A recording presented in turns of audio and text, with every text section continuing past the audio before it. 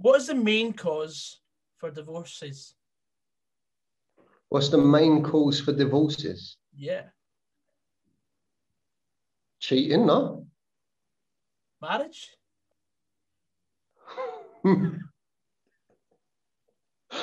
God's sake. God's sake.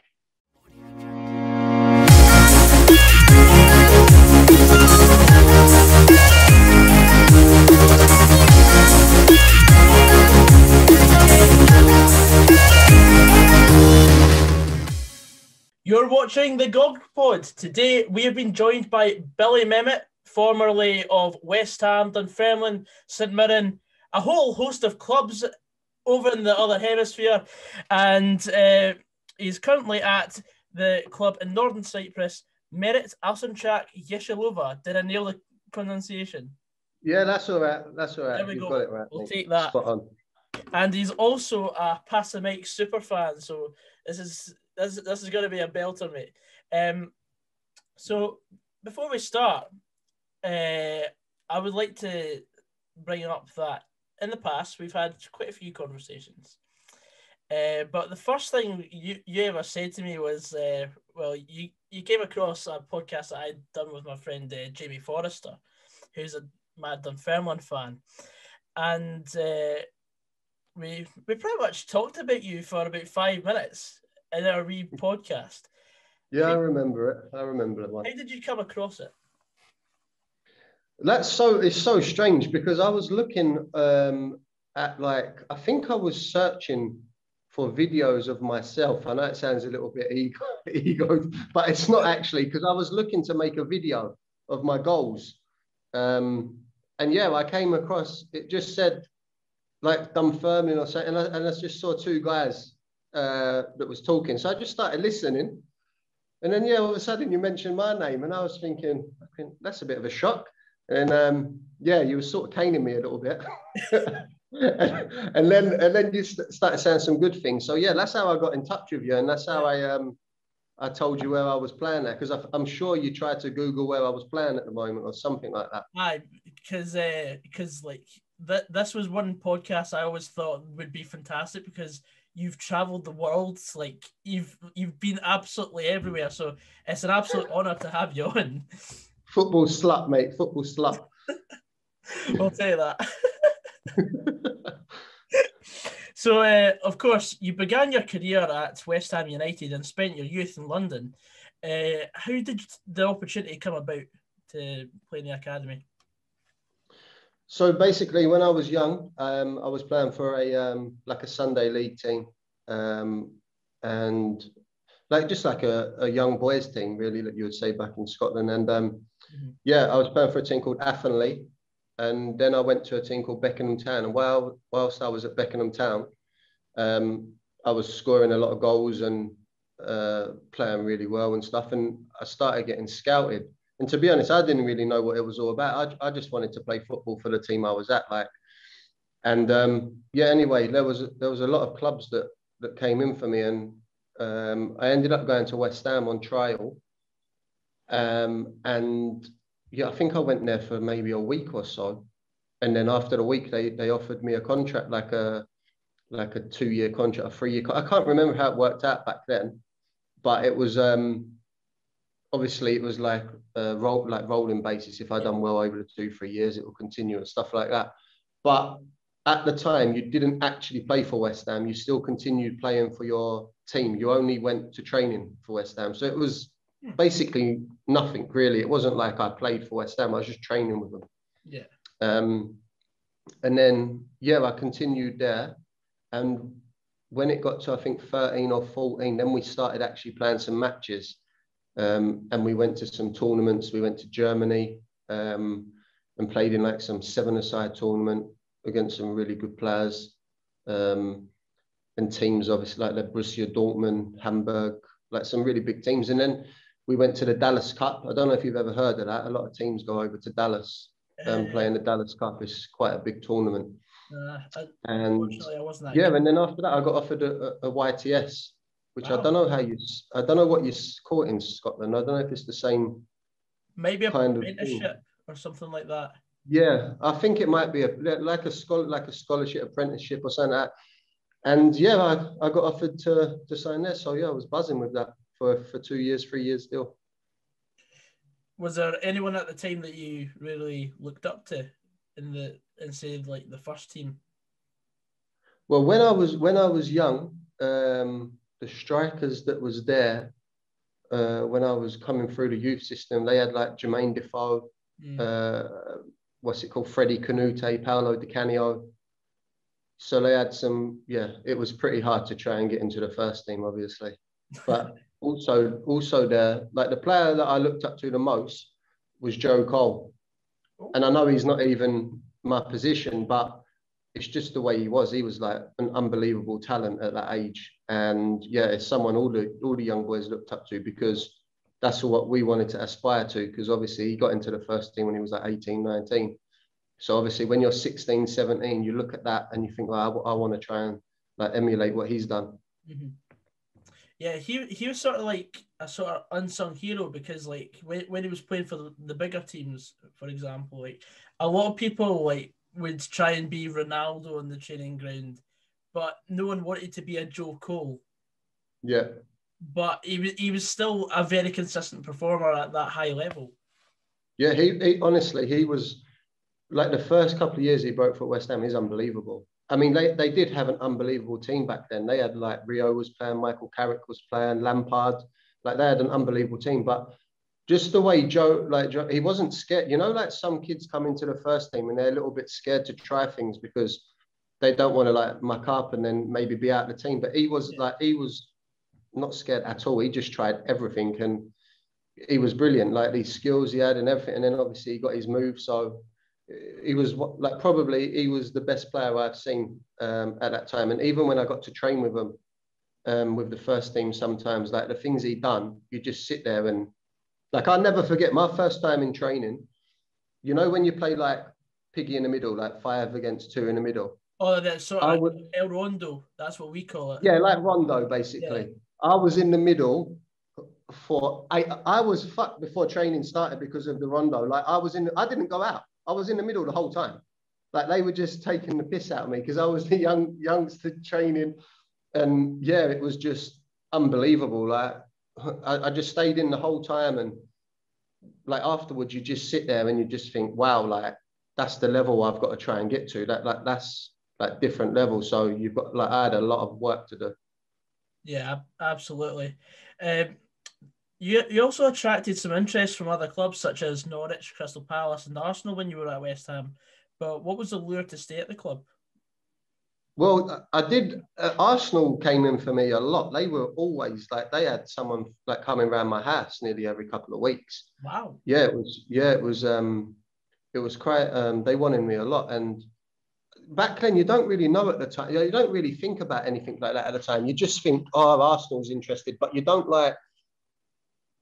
How can I say? It's not like you feel like, oh my God, I'm going to be like a superstar. It's not like stuff like that. You just, because I was at West Ham and I was training and seeing some of these people, like when I went to Arsenal, I didn't think, oh, like how can I explain? I didn't look at these people any differently than I looked at the likes of Joe Cole and Lampard and stuff like that, if you understand what I mean. But yeah, they called me and I never forget, they took me to the training ground and they let me watch training. And they didn't like say anything. They let me watch training. And I saw the likes of, I think I saw like Vieira, like all these kind of Emmanuel Petit, Perez, like all these big players. And they were just sitting there and like, I was just looking, thinking like, this is like, I can't believe I'm here. Do you know what I mean? But then at the same time, I was also thinking, oh, but then West Ham have got, like I just said previously, like Lampard, Joe Cole and all that. Yeah. Like, so I didn't really look at it any differently, but they offered me a deal there and then to sign. And my dad was like, look, son, what do you want to do? And because I had been at West Ham for like a few years, I just thought like I'm comfortable. I know everyone at West Ham. I don't really want to change academies and all this stuff. And, you know, in hindsight, it might have been a wrong decision because Arsenal did give a lot of youngsters chances in them Worthington Cups back in the day. Like a lot of youngsters played in them cup competitions, whereas West Ham sort of played their first team. Yeah, because So yeah, I do always think what it could have been, but yeah, I just chose to stay at West Ham. I found it quite peculiar in my research because you often see quite a lot, like especially up here, you see like youngsters break through the first team at like St. Johnson, Motherwell, even St Mirren at times, and as soon as there's one click of interest from the old firm, they jump ship, Yeah. and then they struggle to break into the first team there, and they're farmed out on loan, and then there's a whole media circus about why he should have just stayed at the club that he was originally at. But you decided to just stick with your guns and just stay at what was comfortable for yourself. Yeah, it was, and West Ham was like a family club back then. Like they did everything like to try and help the youngsters. I mean, they give us everything. It was that I could never say a bad word about it, to be honest, because it was an unbelievable experience. And I was there like since I was 8, and I left when I was 19. So it's a long time, you know. Yeah. But I did have opportunities to leave. I had opportunities to leave loads of times to Arsenal, Chelsea, Norwich, Leeds, Palace. There was loads of teams. But I just felt that we had a really good academy system. And I also always looked at, a little part of me also thought, albeit that Arsenal always give youngsters a chance to play in the like the cup competitions, and West Ham didn't. A lot of youngsters did actually break through into the West Ham team and got a chance. There was like Glenn Johnson, like Rio Ferdinand, like Joe Cole, like Lampard, Anton Ferdinand. There's a lot, like, so the youngsters actually did go on. Whereas the youngsters that got a chance in the cup competitions at Arsenal didn't really go on to do anything. So yeah, I look at that also as well. Aye, so I mean, it was a bit of 50-50 really, like Yeah, maybe in 100%, 100%, 50-50. But I mean, like I said, in hindsight, you don't know what it could have been if you did choose the other decision. But at the time, I just felt by staying with West Ham, it was the right thing to do for myself and obviously for my family as well. Absolutely fair enough, mate. So moving on, you left West Ham and then you made the move north of the border and signed for one of my more local clubs, Dunfermline Athletic, at the Yeah. age of 19. Did you have any reservations about the Scottish game before you came up here? No, to be honest, it was mad how it worked out, because I don't know if you know, in England, they have a thing called the exit trials. So basically, all the players that get released from the pro academies, they go and I think they train for 2 or 3 days, and then you play a match, and loads of scouts come and watch.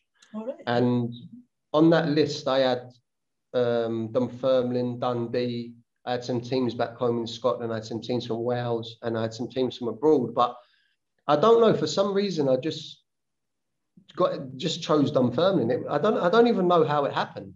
And Jimmy Calderwood and Jimmy Nicol invited me up for 2 or 3 days training. Yeah. And they put me with a boy. I don't know if you remember the boy called Aaron LeBon. Adam Lafondra? No, Aaron LeBont. He actually played in the cup final for Dunfermline against Celtic, and Henrik Larsson scored 2 or 3 goals, and scored. It might have been before your time. It was, because my first proper season as a football fan was 06-07. It would have been. I think it was the 2004 final. We lost 3-1. We actually took the lead, Dunfermline. Skirler scored a header. And then, they came back and beat us 3-1. But anyway, Calderwood invited us up for training. And it's crazy because me and Aaron were staying in a like a bed and breakfast sort of place. They picked us up for training, went to training, and we had stinkers. We was so bad. Honestly, we was doing shooting. I couldn't hit the target. I was shanking everything. And I was just looking at myself thinking, like, these lot think I'm shit, you know, like, but, and then I was looking over, and there's Stevie Crawford and Craig Brewster just volleying him top corner and that. And then there's me just, and I thought, oh my God. Anyway, so basically I went, after the week, me and Aaron, we both went into the Jimmy Calderwood's office, and he went to us, "Can you cook, lads?" And I went, I can cook some stuff, yeah. And he went, have you got a girlfriend? And I says, well, yeah, but not like a little bit, like not on and off, basically. And he went to me, all right, good lad, we're going to offer you both of you a 2-year deal. And me and Aaron just looked at each other, and because we thought he was going to say we're minging, like we're rubbish. But he offered us a 2-year deal. And yeah, we ended up coming up, like we had the summer, go back home to London and that, see my family, get everything sorted in there. We moved up to Scotland. Excellent stuff. Excellent stuff. Have you tried the steak Fridays that are on offer at East End Park? Mate, whenever I was not in the squad, that's all we had, steak Fridays. They were unbelievable. They still are, mate. Like whenever it's not COVID, I try my best to go to as many games at East End Park as possible, just for the Stevens Steak Friday. Yeah, Stevens, that's the one. We always used to go. We used to go there after training and get a steak pie. Steak Friday? Always. Yeah. Oh, it's still unbelievable, mate. Unbelievable. But during your time at Dunfermline, you managed to get a few call-ups from the Republic of Ireland under-21s. What was the most valuable lesson you learned from that experience? Oh, that's a good question. That's a very good question, Godsy. Well, to be honest, I was shocked to even get the call up.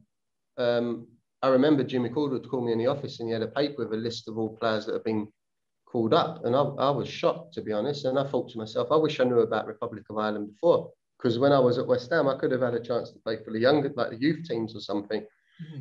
But yeah, like that was an unbelievable experience. I got called up to play against Poland, and it was amazing. Like the lesson I learned for that was just like you've got to actually work really hard to get where you want to be, because I saw some players there that were unbelievable, and you just look at them and you just think like you want to, like, not putting yourself down, because you're obviously good enough to be there, because otherwise you wouldn't have been selected. But you just look and you just think to yourself like, I've got levels to go if I want to try and get like higher in my career. So the lesson I would take from that was like, yeah, there was a lot of work still to be done, because I was training. And while I was confident, I was nervous, because I didn't want to make any mistakes, to like, I don't know, just not to like be out of place. And because obviously I'm a Cockney guy and they're all Irish.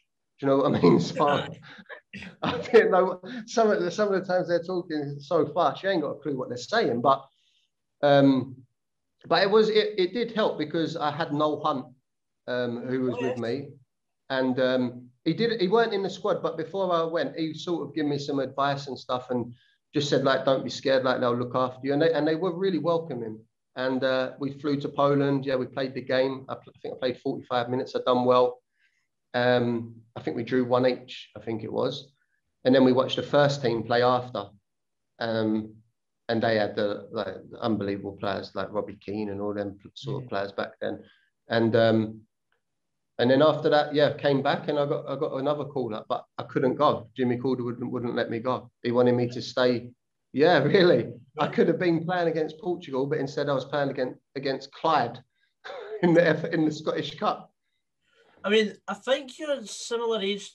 Aren't you a similar age to like Ronaldo as well? He's 1 year. Yeah, well, I think we're born in the same year. Yeah. So or was he in the first team at that point? Like, he would have probably been in the first team there, because he was playing for Man United first team. So I'm just trying to work out whether you could have been playing against Ronaldo or Clyde. Yeah, I know. That's what I'm saying. Like, I was playing against Clyde, because what had happened, we played against Clyde before, and it got snowed off. Like the Scottish Cup game. Yeah, the Scottish Cup for Dunfermline, and the snow was incredible, and they had to call it off. And when they replayed it, was when I had a call up, so I couldn't go. Aye, because I remember my mate Jamie showed me the highlights of that, or something about that game, and the fact that it was so heavy snow and the game just didn't go ahead. Yeah, like the snow. We played, I think, until the 60th minute or something, and then that you couldn't see no lines or anything, and then yeah, they just called it off. And I think we was actually 2-1 up or something at the time. But then when we replayed it, obviously we started from 0-0 and yeah, we got through. But obviously, why I was happy that I was playing in the first team, I was still, a part of me was a little bit gutted. I wasn't away like playing against Portugal. I think it's the same with everyone. Yeah. Portugal or Broadwood in chilly Exactly. conditions. I don't know. Exactly. So yeah, it was obviously a bit gutting, but at the same time, I understood why Jimmy Calder would have obviously had to keep me there. Yeah. Were there any household names that you played with in the under-21s? There was, let me try and think. There was Stephen Elliott. Oh yeah, Stevie Elliott. I think he went to play for Hearts.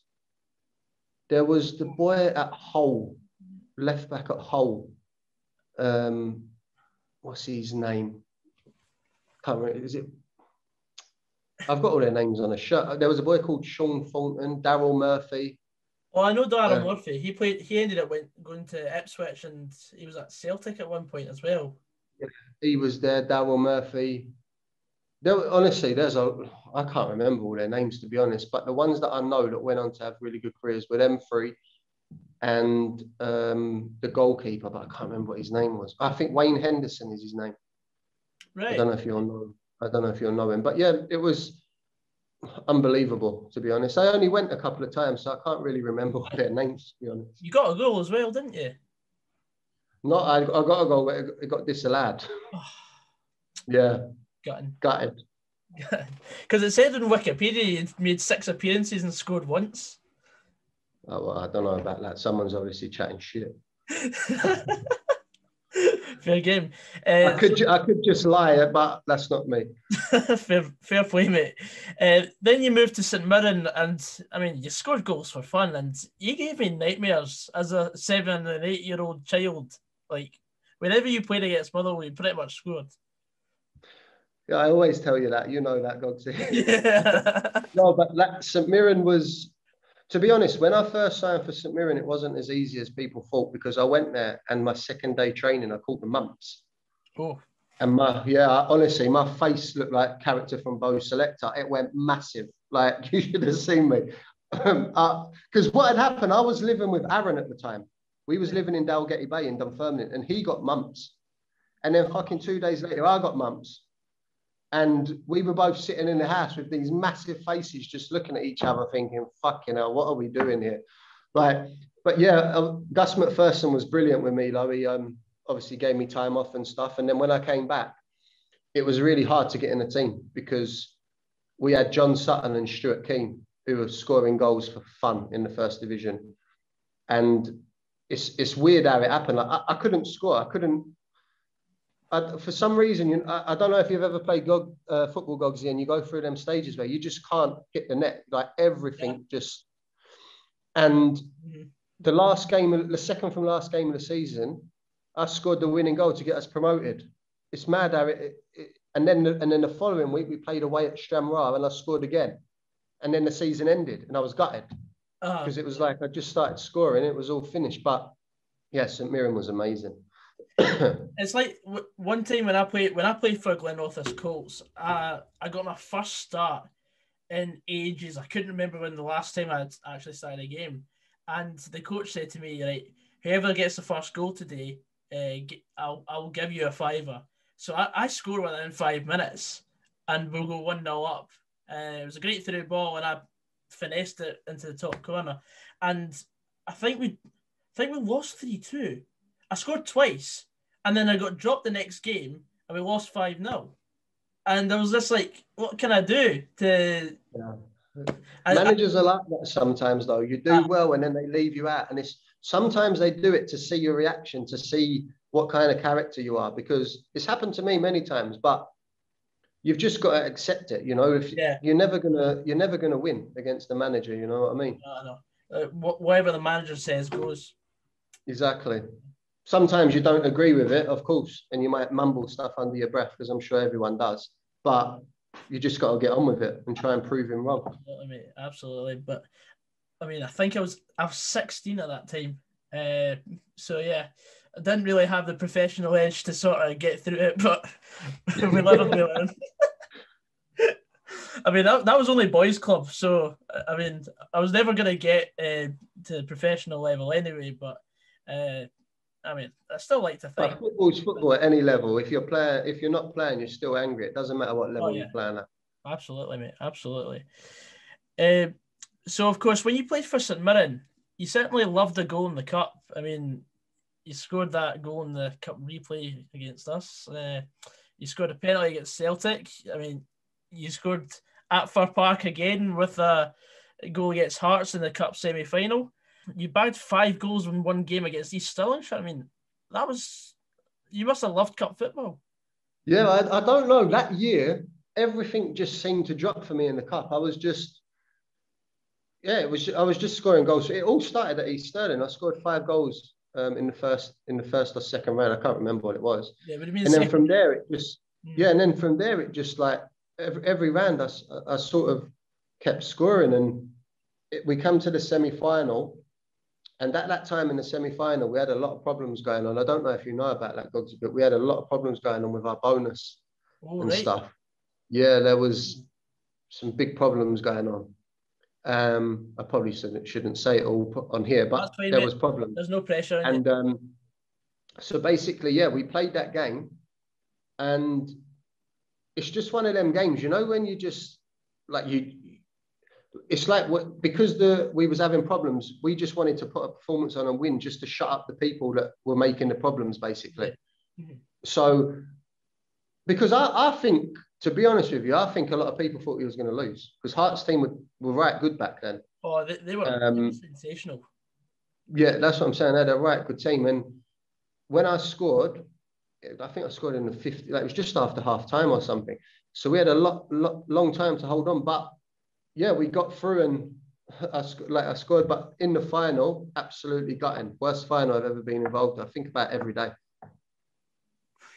The 1-0 against Rangers. Yeah, and they had 2 men sent off. Gutting for you. Like we should have been 1-0 up in the first half. We absolutely battered them in the first half. We had one cleared off the line. David Barron, I don't know if you remember him, one of our left backs. I remember David Barron. Yeah, he had a shot from about 40 yards there at the crossbar. I remember a funny stat about David Barron because like it was when St Mirren when you played Dumbarton in a cup match. It might have been a game that you scored in, and the commentator said that David Barron wasn't even alive last time Dumbarton did something in a cup. Yeah, he probably would have because he was really young when I was there. Yeah. He was like 18, 19 coming through.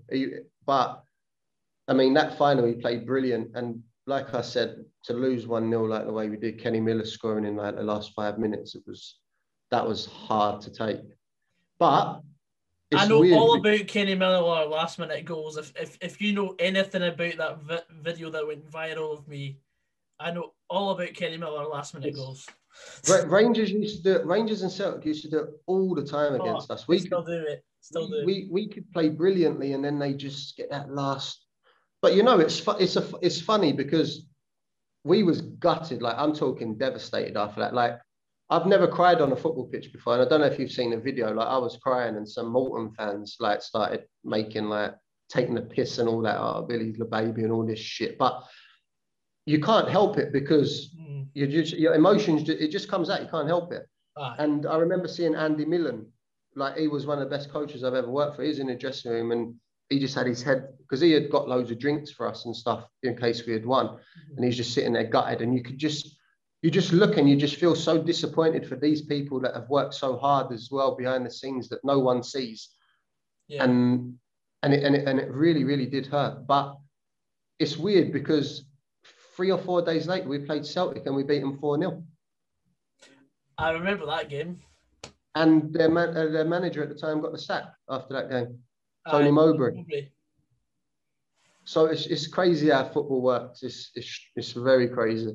But sometimes you see that though. If teams are so hard done by after a final, they go out and just absolutely pump whoever they play next, no matter who it is. Yeah, I've been involved in 2 games like that. That one where we lost the final and everyone was absolutely devastated. And we shed a lot of tears. Like, that was horrible, because to lose the way we did. I mean, if we got pumped 5-0, it probably would have been better. Oh, yeah. Do you know what I mean? But the fact that we lost 1-0 when they had 2 men sent off, it hurt. But the other time was when we played Celtic at Celtic Park, and we lost 7-0. Yes. We lost 7-0, and they smashed us. And then we played them a week later in the cup, and we beat them 1-0. Mm-hmm. So it's just mad. Football's a mad. You can't like predict nothing. Oh, absolutely not. I mean, you see that all the time. Like, it's very rare that, like, if you've got if you've got the same opponent twice in a row, it's very rare that one team will win both games. Yeah, you're right. Absolutely, Goggsy. 100%. I agree with you. Mm-hmm. So, of course, after you played for St Mirren, I mean, plenty of memories there. Leaving as a sort of cult hero, I do believe. You left St Mirren in 2010 and signed for Turkish side Gençler Birliği. Is that how you say it? Gençler Birliği. Ah, right, okay. How do you feel about this move in hindsight, given that you had to basically get your contract terminated later on because of the club's financial trauma? Yeah, to be honest, at the time, it was either I was going to go, because I was very close to signing for Hearts. Right. I had a meeting with Jim Jeffries and everything. Like, my brother, like, my brother's my agent. He was up here and he was sorting everything out for me. And then we got a call for Gençler Birliği had been at the semi-final match against Hearts, where I scored, and I didn't know, which I'm actually happy I didn't know, because I don't really like to know when clubs are watching. And yeah, they got in touch, and obviously my dad's of Turkish Cypriot descent, you know, so it was a dream for him to have his son play. And I was absolutely buzzing, because that was like a massive step up for me to go and play over there. Mm-hmm. And I got the opportunity, to play like Galatasaray, Besiktas, Fenerbahce, like all these teams. So I would never have got that chance. But some people don't realise what actually goes on for a footballer when they move abroad. Like, there's some bad stuff you have to go through, and it's not nice, to be honest. A lot of stuff that can happen is not nice. And yeah, like, they had some problems that I've never seen in Scotland before, because it's just a completely different culture. Yes. And when I was there, the manager got sacked. Like, we had a German manager, Thomas Doll. I don't know if you've ever heard of him. He played in the World Cup for Germany and everything. And he managed Hamburg before Borussia Dortmund. And he was my manager there. And he got sacked. Something had happened. But he was still coming to training, just like sitting around and all that. Because apparently, if he went, they wouldn't have paid him. So he was waiting to get his payoff. And you're sitting there and you're thinking, like, this is madness. Like, I was there with Michael Stewart. Me and Michael Stewart were there. We played in the same team. Mm-hmm. We both signed at the same time. And me and Michael Stewart were like, what is all this about? Like, this is mental. And then, yeah, Michael Stewart had problems and he left. And I carried on staying until like the halfway bit, like the December break. Yeah. And then, yeah, I went home for Christmas, and then I got a call saying they're going to terminate my contract. And I was like, well, couldn't you have said anything to me when I was there? Couldn't you have been professional and told me to my face? Because I had still my stuff in an apartment in Turkey. So obviously I thought I'm coming home to see my family for Christmas and all this stuff. And yeah, I get this call, and it just changes it. Like, you can't enjoy. How can you enjoy your Christmas when you get a call like that? No, do you know what I mean? That's awful, mate. That's the things that people don't realise. It's a horrible thing. And like my New Year and because my birthday is the 3rd of January as well. So everything in that week was rubbish. And then I got when I went back to Turkey, I was getting calls from loads of other Turkish clubs. Mm-hmm. And I ended up going to another team in the 1st division. I could have stayed in the Super League, but I went to a team in the 1st division because they were fighting for promotion to get back in the Super League. And the was there team, not a thing in your contract that you couldn't sign for another team in the Super League? yeah, I couldn't sign for that's what I'm saying. Teams were coming up, but I couldn't sign for them. But the opportunity come of the team called Samsonspor, which were fighting to get back into the Super League. So I just thought that's a no-brainer. So yeah, I went there, done all right. But again, the same things as Gençlerbirliği, like I really probably shouldn't say this, but I'll tell you anyway. I remember when I was playing over there, and basically we needed a point, and they needed the team we was playing against. We needed a point to get promotion, and the team we was playing against needed a point to get into the playoffs, right? To get going. And before the game, I'm sitting there like thinking about we're going to win today, and hope to do all this, blah blah blah, and I can see like their captains from their teams coming to speak to our captain.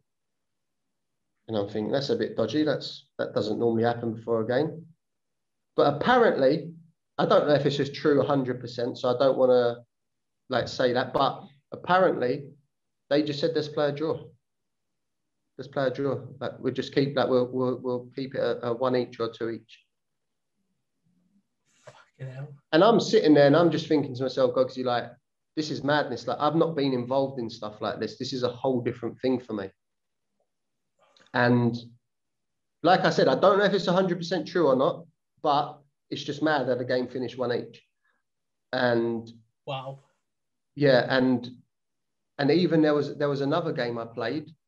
We played in a city called Diyarbakir, which is pretty rough city. Right, okay. And we was winning 5-0, and their fans started chucking rocks at us, stones at us. And our coach called us and said, stop scoring goals. Stop scoring. We had to play for like 30 minutes not to score a goal. That would annoy me. Like, because of course. You're going through one-on-one and you've got to miss. Do you know what I mean? And you look like people don't know, but you look like an idiot. But it's got to be done because they don't want trouble. As we're both strikers, like it's in your nature to go and find the target, and to be told basically you've got to miss your next chance. That's absolutely mental. I remember the striker I was playing with, a Nigerian guy, and I'm sure he just shot from anywhere and he hit the crossbar, but he didn't mean to. Yeah, he didn't mean to, and I think everyone was raging at him, saying like, "Relax, calm down." And he said to him, he was like, "Billy, I didn't even mean that."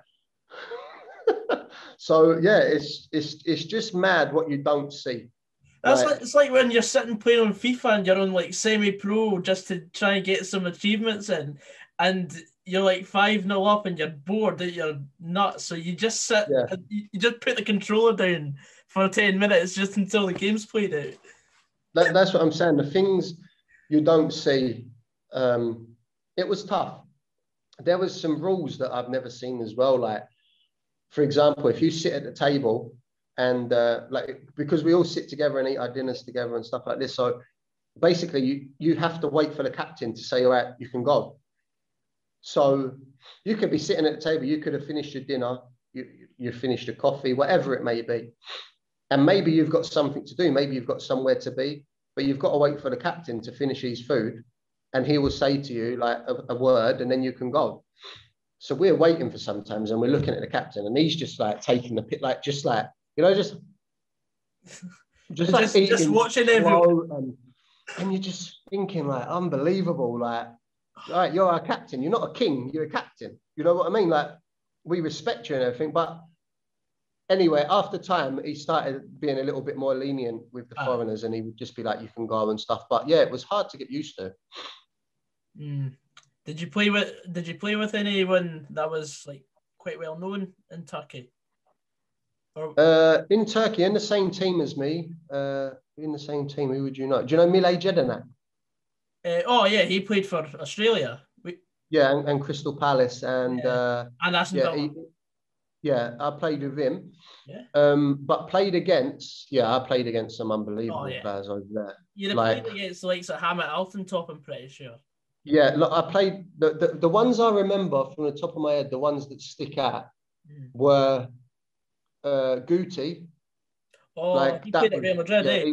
Yeah. Yeah, he was at Real Madrid. He was unbelievable. Charisma. Oh, yeah. Harry Kewell was over there for Galatasaray. Lucas Neal.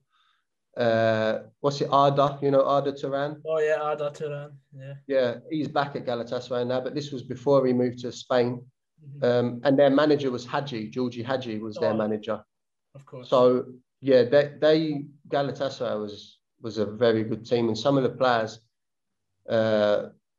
Servet, the big defender, like there's a lot of players that probably you wouldn't know that play in the Turkish national team and stuff, but some of them were incredible. Like Bobo, who played as a striker for Besiktas. Yeah, Brazilian boy.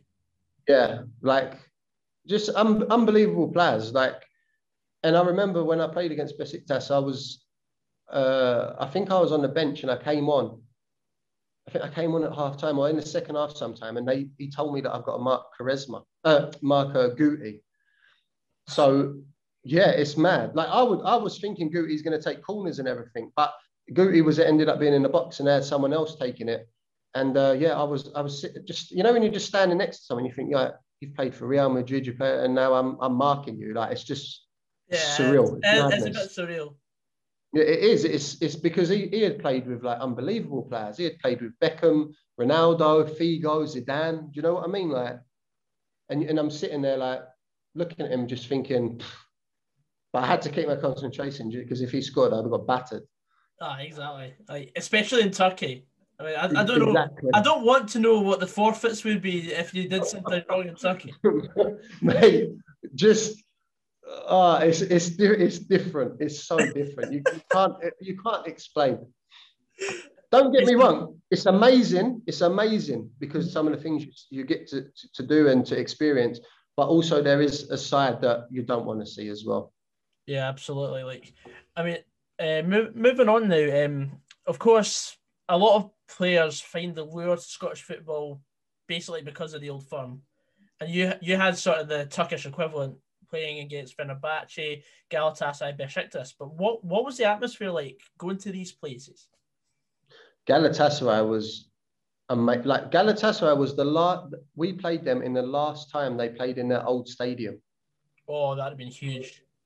Yeah, so it was huge. Like, so if you actually look, if you look on YouTube and you'll see some videos of the last match, they were ripping out seats. They were chucking the seats on the pitch.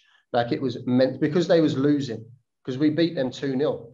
Like, yeah, if they was winning, it probably would have been different. But they was all ripping seats out. And obviously they were probably taking them home and stuff as memorabilia.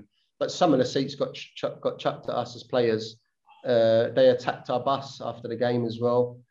It was madness. But like I said, it was a great experience. But they're like, it's so different to watching a game in Scotland. They are like, don't get me wrong, Scottish, like Rangers, so any Scottish team, Hibs, St Mirren, Motherwell, we're all like really passionate, but they're like, it's like life or death for them. Do you know what I mean? It's completely different.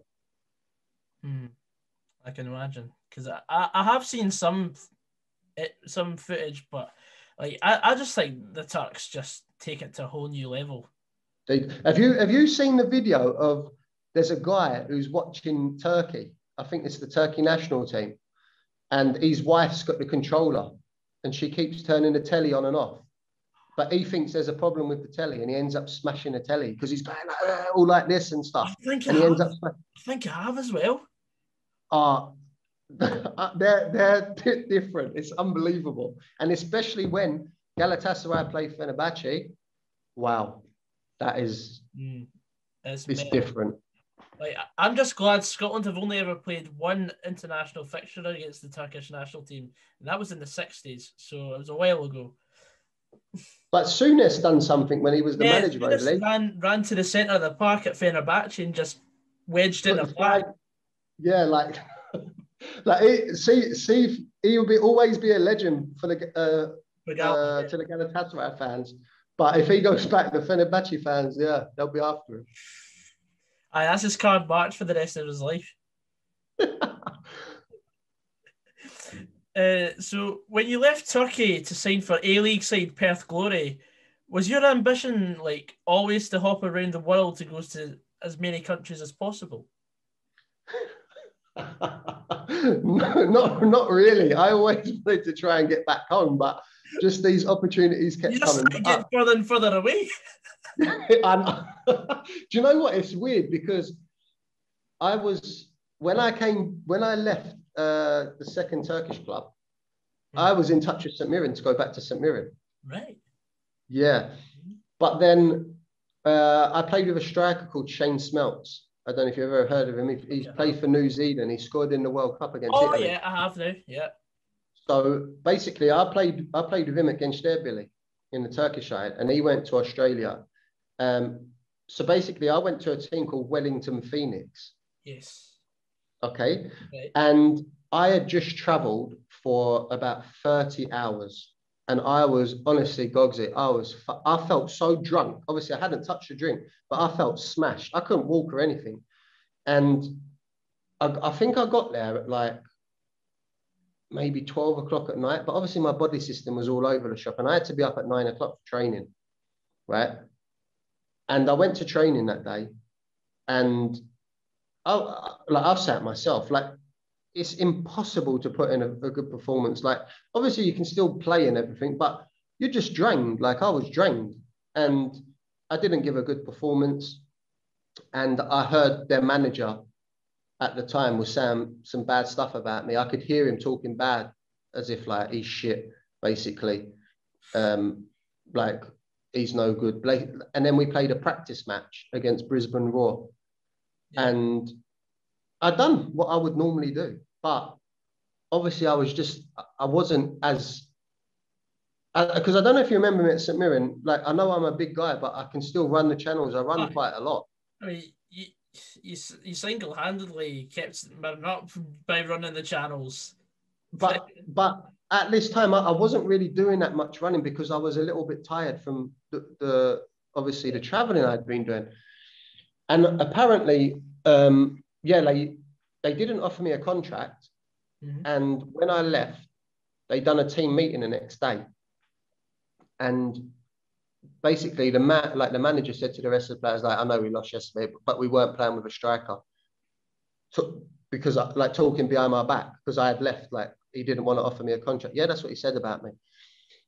But Ian Ferguson called me. And he was the manager of Perth Glory at the time. Right. And he said to me, Bill, we're looking to sign another striker. Smeltsy spoke really highly about you. Would you be willing to come over and just have a look? And I went over there, and Liam Miller was there. Stephen McGarry was there. Like, people that I knew.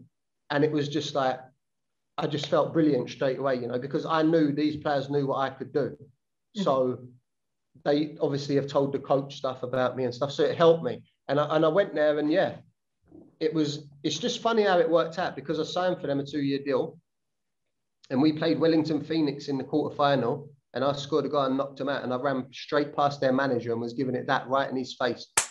And but to be fair, like, I know I say bad, but he did come up to me after the game and he says I made a wrong decision, and he shook my hand. So I admire him for doing that, but I didn't like what he said behind my back.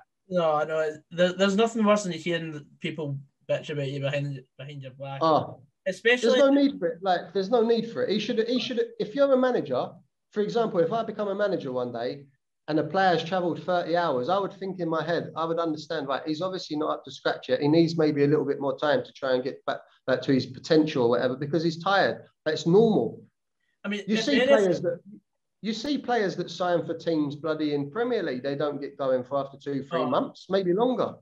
I mean, a good manager would have just said to you, look, you should just take another day rest and before you get going, because I mean, to travel for all that way, it's like in the film Goal, when Santiago Munez gets put on that awful pitch in the completely terrible conditions, and he feels his trial because he's not used to that sort of atmosphere.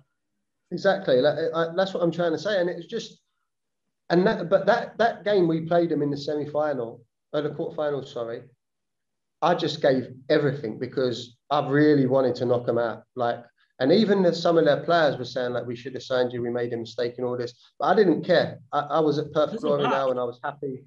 And when I scored, like, I'm not joking, Goggsy. Like, I don't know if you watch the highlights, right?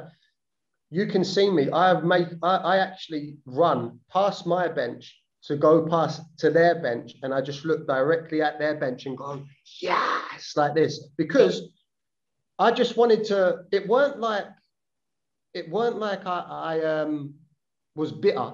It weren't nothing about bitterness or anything. It's just a pure man mission to just get a bit of revenge. And it's just, and because it's like, if he never said anything, I would never have done that. But the fact he said that behind my back, that's why I wanted to do it. It's okay. It may be a different case, but for example, when John Sutton was at Hearts, he had a bit of an argument with Paulo Sergio when he was at Hearts, and he was then put out to the Mariners in the A-League on loan. Yeah, I played against him in the Mariners. Yeah, and then he came back because he was told that there was no place for him in the team, and this was on the back of him scoring 2 goals in a game. So then he re-signs for Motherwell, and basically every time he played against Hearts, he scored. Even when he played for St Johnstone, he scored against Hearts. It does happen. It does happen because there's always a part of you inside that there's always them teams you want to do well against because of how they've treated you. Like, for example, if I played against St Mirren for another team, I wouldn't have that hatred in my system because they treated me well and they didn't. Yeah, exactly. They weren't bad to me. So, but there's some teams that you do feel like that. And obviously Sutts has probably had it, at Hearts. I remember he did get treated quite bad, and it was wrong because Sutts is top player, man. Oh, he's one of the nicest guys I've ever met. Yeah, the nicest guy. Honestly, off the pitch, he is the nicest guy you'll ever meet. He's so nice. And on the pitch, the amount of goals he scored at St Mirren when I was there was incredible. And obviously, he'd done the same at Motherwell as well. Mm-hmm. Absolutely. He was definitely one of my heroes when I was growing up, watching him play at Motherwell. How did you think? Here's a question for you, Goggsy. How did you think he was similar? Because another striker I played with at St Mirren and went on to Motherwell was Hickey. Yeah. What do you think the difference is between them two, and who did you prefer? I thought Higgy was better with his hold-up play, and John wasn't too much quicker, but I thought John was a wee bit quicker than Higgy was. But the thing is, I think like Higgy, I played with both of them, and what I would say is that Higgy was more of a link-up. Mm-hmm. Like he was the one, he would come short. He could still score goals, but he would link up. But Sutts, you put anything in the box, Sutts is there. Like, he knows where the ball's going to be.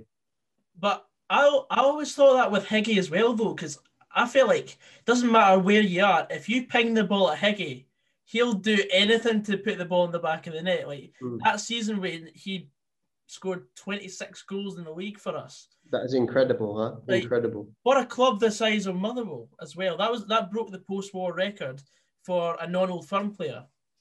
I honestly thought after he'd done that, he was going to get a move to one of the Old Firms, you know. It wouldn't have surprised me, but then they ended up signing for NEC Nijmegen in Holland. It was just completely bizarre. Yeah, he went there, and then after that, he didn't seem to be the same player again. That's what I'm saying. Sometimes moving abroad, it can make you or break you, really. It's not as easy as what you think it's going to be. No, you're spot on, because like it's more than just the sort of, it's this player moving abroad. It's the logistics behind it. It's like the family as well. The family has to move. If you've got a family, and you've got basically your whole life in your home country's been put on hold, and then you've got to go off to this completely different place and a completely different lifestyle.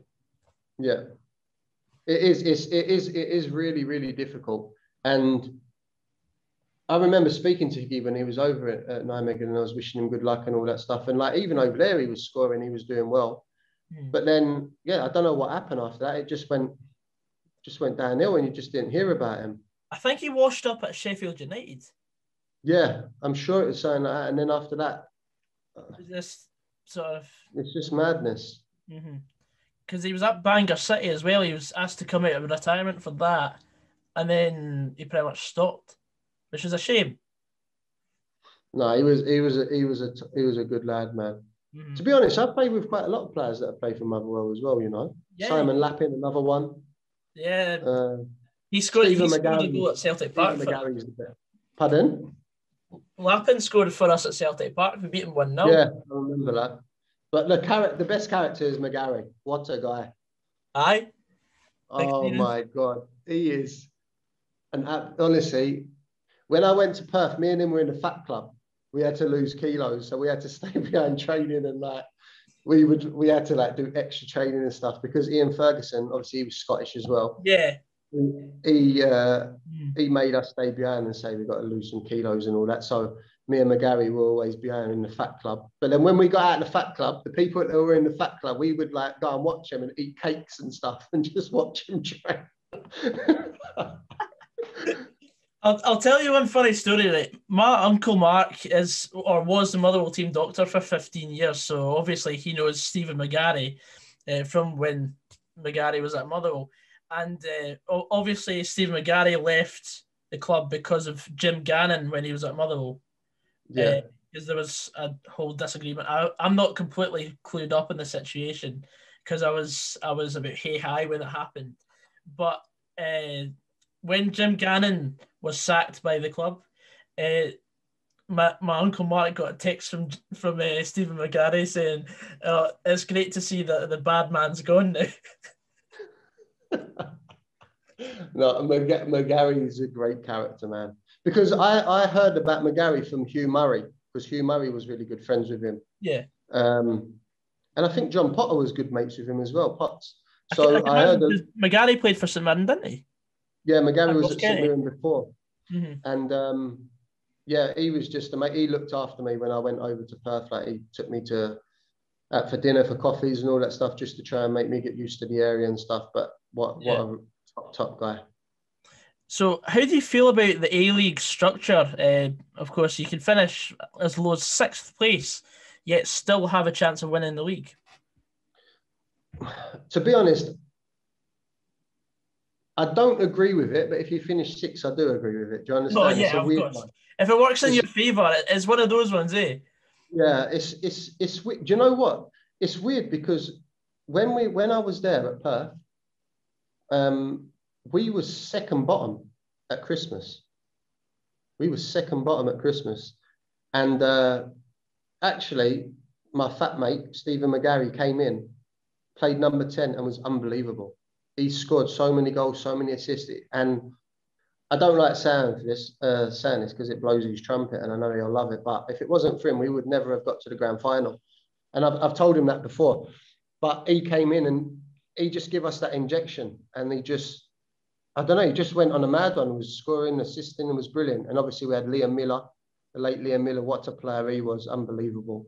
Mm. And it was just so easy to play with. And we ended up finishing 3rd, I think it was. Yeah, so basically what happens when you finish 3rd, you play the team that finishes 6th at home. And then we won. Mm-hmm. And then we played... And then you play one of the top 2 teams, don't you? Yeah, whoever loses, they have a match. And then you play that. So we ended up playing the second team away. And we beat them on penalties. So then we ended up playing in the final. And to be honest, I've been so unlucky in finals in my career. It's saying I saw like on your Wikipedia, it's like runner up. Yeah, honestly, it really gets to me because, and it's not like I've been, like, for example, the one at St Mirren when we got to the final and we lost to Rangers, we should have won. We didn't get battered. We should have won. And this one against Brisbane, we was winning 1-0. We got a man sent off. Then they scored in the 85th minute, and then they got a penalty in the 95th minute. Oh. And if you see their penalty decision, it is an absolute disgrace.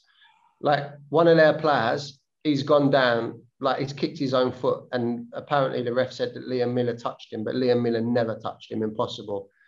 And Liam Miller's the most, I don't know if you've ever met him, but he was the most honest guy you could ever meet. I've not had the pleasure of meeting Liam Miller, unfortunately. Yeah, and anyway, so basically I said to Liam, like, did you touch him? And Liam went, no, didn't touch him. Like, Liam wouldn't talk shit about stuff like that. And yeah, they ended up beating us 2-1, gutted again.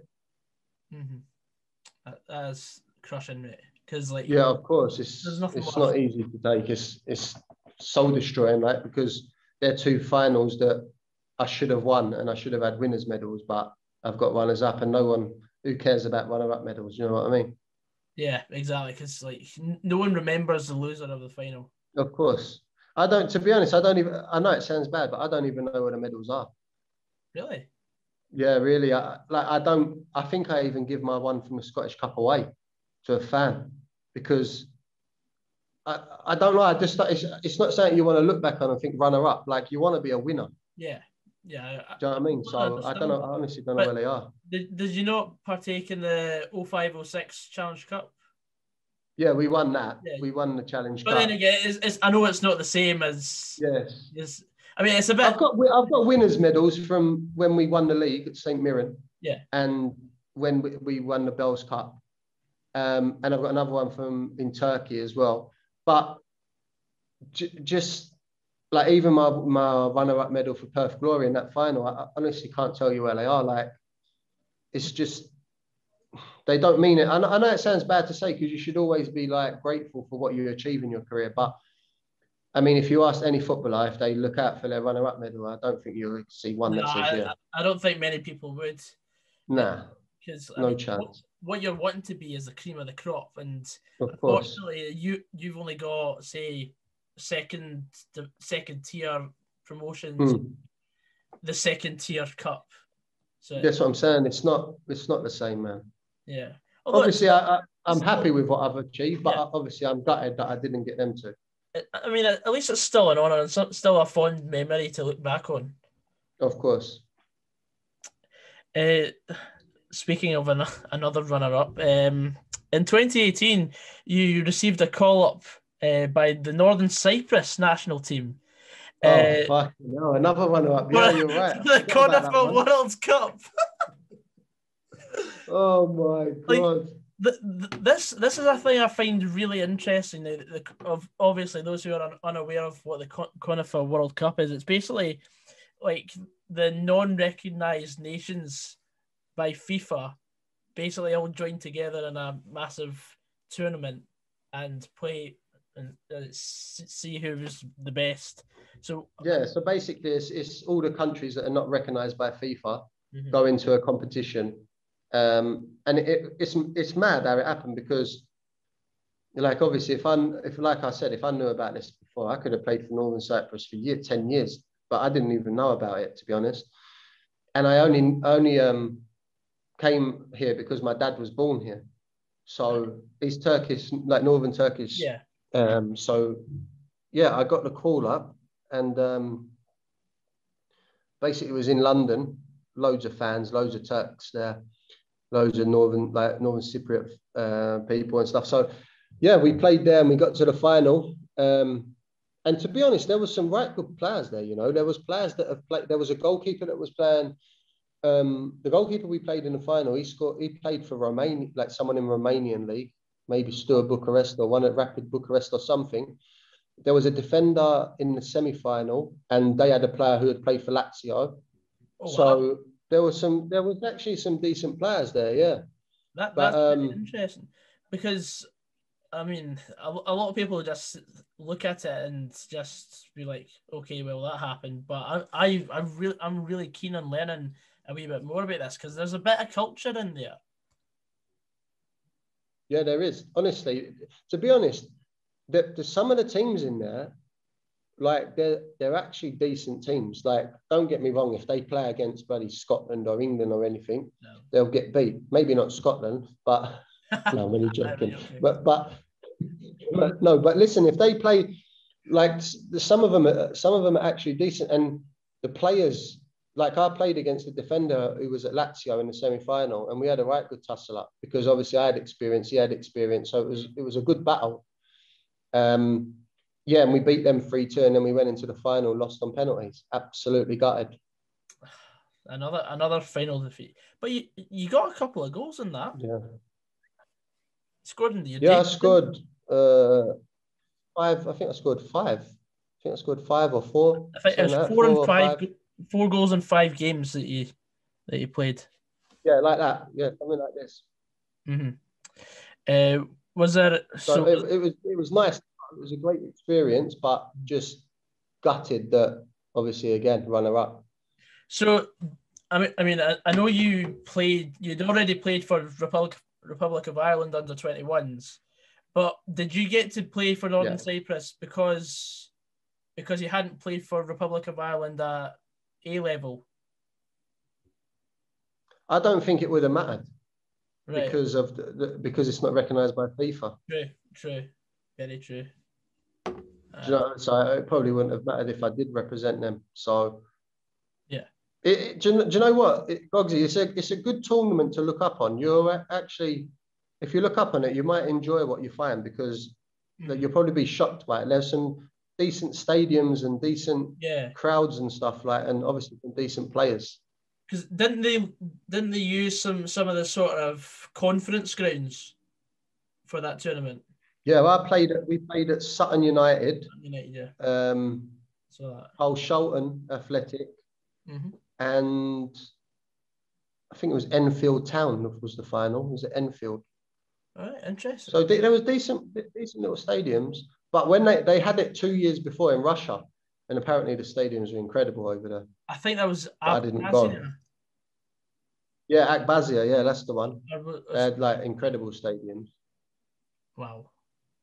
I mean, that's just a whole new world, and hardly anyone is actually aware of it. And I'm so fascinated. Neither was I. I didn't have a clue. And you know another thing? I'll tell you another thing about that tournament quickly. It was sponsored by Paddy Power. Right. And he was all the owner of Paddy Power was always there doing the interviews. And in the final, Mark Clattenburg was the referee. Oh wow. Yeah. Mark Clattenburg was the referee in the final. They bought a Premier League referee for the final. And now where is it? I think he moved to Dubai or something, UAE or something like that. Because he's getting multi-million pounds just to referee United Arab Emirates games. Yeah, so he's absolutely laughing now, isn't he? So after you played your bit in Australia, you're on the move again, and since you've plied your trade in Thailand, India, Malaysia, Singapore, Brunei, and of course now Northern Cyprus. Are you glad you've got all your travelling out the way since COVID hit? Of course. I've got a lot of points as well now. but no, it's, to be honest, I would say I didn't really enjoy Thailand and I didn't enjoy India. They're not my kind of places, to be honest. No disrespect to Thais or Indian people. But football for me, I loved in Malaysia. It was amazing. I've got so many fond memories of my time over there. The fans, people in England and Scotland don't actually realise how big football is over there. It's massive. And in my stadium, we was having 30, 40,000 every week. And it's just different. I can't explain it until you go there. It's just their culture. They're so passionate. It's just, to be honest, they could be shouting abuse at you sometimes because it's another language. You ain't got a clue. So you don't with it. No, you don't mind. They could be saying, "Billy, you're shit," and I'm going, "Yeah," like that. Do you know what I mean? you don't know, but it was just amazing. I loved it there. I scored a lot of goals, enjoyed my time there, and I loved Malaysia, and also I love Singapore as well. So, how would you say that? How would these teams that you've played for in sort of Asia, how would they do in the Scottish Premiership? Oh, what a question that is. I know how to gauge teams in Europe because I'm a complete nerd when it comes to European competition, but in Asia it's I've no idea. To be honest, if the team I was at in Malaysia, Kedah and Sarawak, I would say bottom bottom half of the Prem, top half of the first division, sort of like that kind of. So competing with Motherwell, yeah. Yeah, like they would. Don't get me wrong. I'm not like Motherwell would probably beat them, but it's not like. I'm just thinking of if they played at Kedder Stadium against these teams, then it's different kettle of fish because they've got all their fans and everything. Like it's different. But if you play a one-off match, anything could happen. But I would probably say like sort of teams like Hamilton and even like St Mirren and Dundee, these kinds of teams, I would say like this top half of the first, bottom half of the. Right. Yeah. Okay. What about that team from Thailand? Bangkok Glass. Nah, I would say I didn't. To be honest, they probably could be good, but I just, when you don't enjoy your time and you get treated like shit, I've got nothing good to say about them. Right. Like they were like that. They were heartless the way they treated me. No. Like I went into training and they took like I never had no kit. They hid everything, hid my boots. They just treated me like nothing basically until I accepted what they was willing to give me for a payoff. And I had signed a 2-year deal. So it was horrible. And basically it was just like, you have to be here at so-and-so time and you have to go home at so-and-so time. And they had fingerprint things. So you had to fingerprint yourself when you got into the club. So they knew. So basically if I'm 1 minute late, they'd fine me like stupid amount of money just because they wanted me to leave. Do you understand what I'm saying? It just got ridiculous. It got really messy over there. So what about this team from Brunei Darussalam? Brunei, it's a strange one because I was over in Singapore and I was playing for a team called Tampines. Yeah. And I was playing with Jermaine Pennant. You know Jermaine Pennant, obviously. Yeah. So we was in the same team and we was doing really well. I scored, I think, 20 odd goals or something. And what happened, the team, like they was going through a little financial problem for the next year. They wanted to keep me, but on like lower salary. But there was a team in our league called Brunei. They're from Brunei, but they travel to Singapore like every second week for a match. Right. And yeah, they offered me a contract. They came in for me. Their manager was Steve Keane. Oh.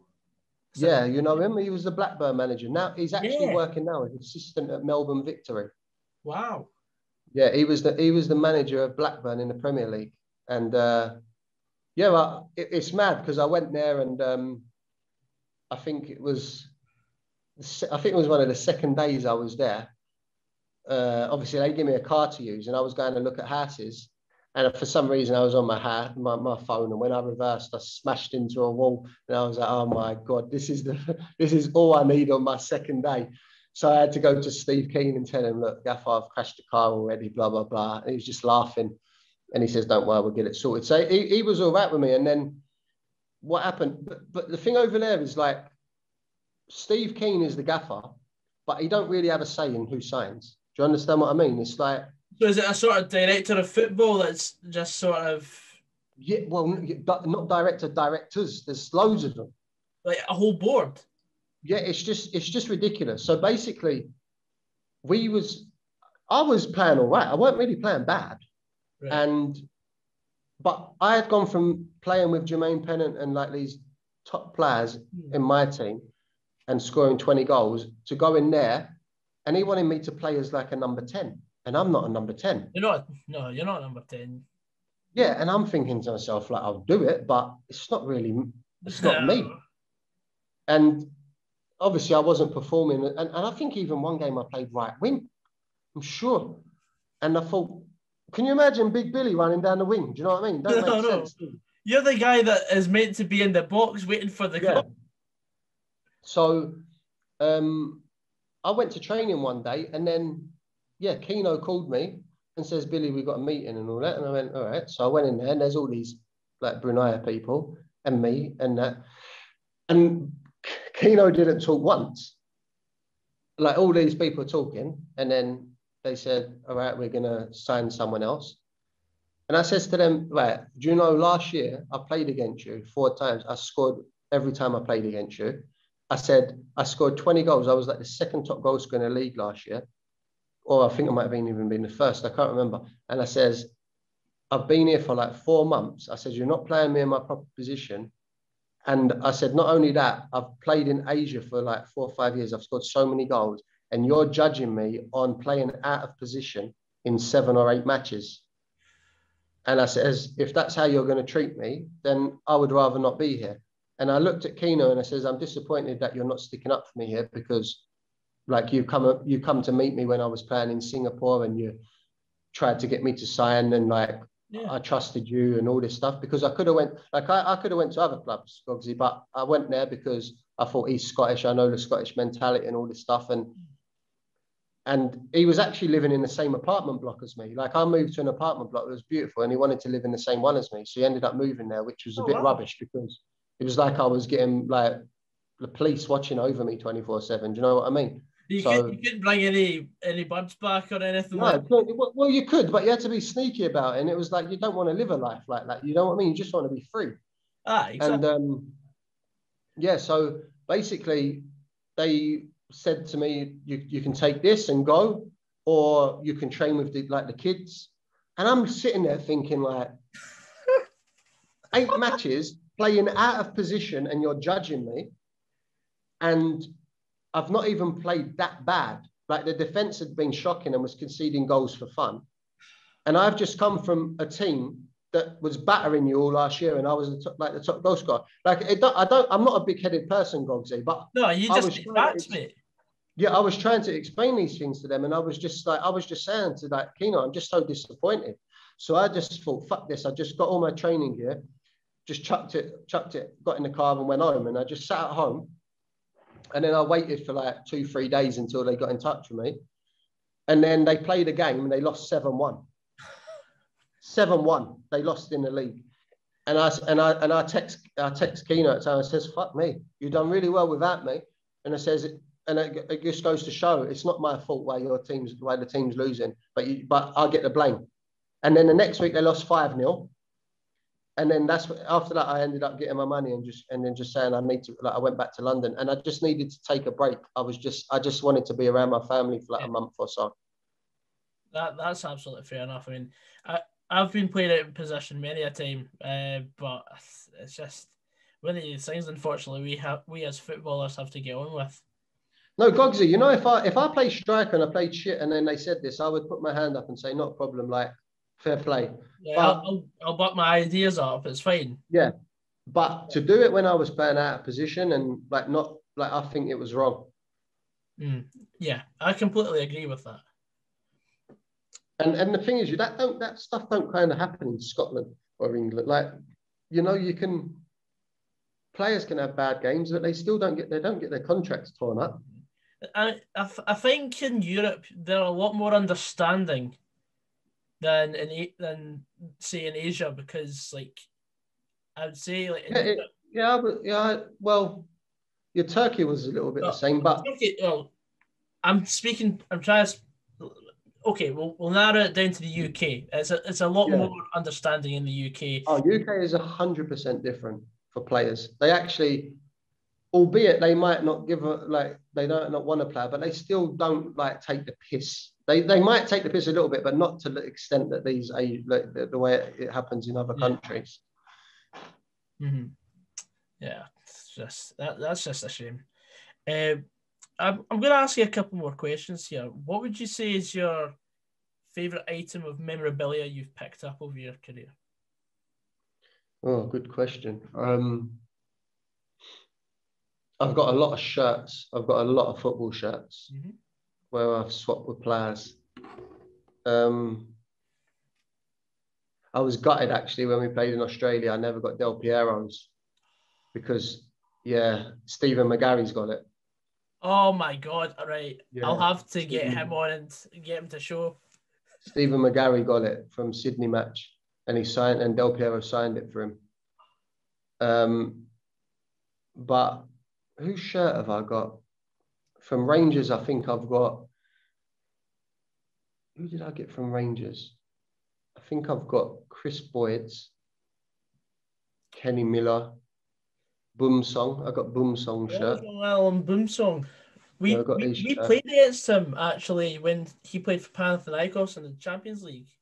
Motherwell played against Panathinaikos. Really? How was he? He was a bit slow, but you could tell he still had the ability. Like he's Nice. I'm still. trying to think. Who's did I? Oh, I got in Celtic. I think I got Janino's from when I'm from ages ago when I was at Dunfermline. Vennegar, Hesseling, Aidan McGeady.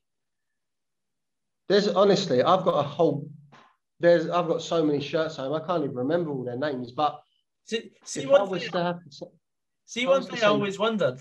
One thing I yeah, always wondered was how much money did it cost to get Vinegar of Hesselink printed onto that shirt? yeah, I know it's ridiculous the amount of letters. You would think he would just have like Van Hesseling Yeah, or Hesseling, just like saying short. yeah, or Jan. But, do you know what I would probably say? I would probably say the thing that means most to me.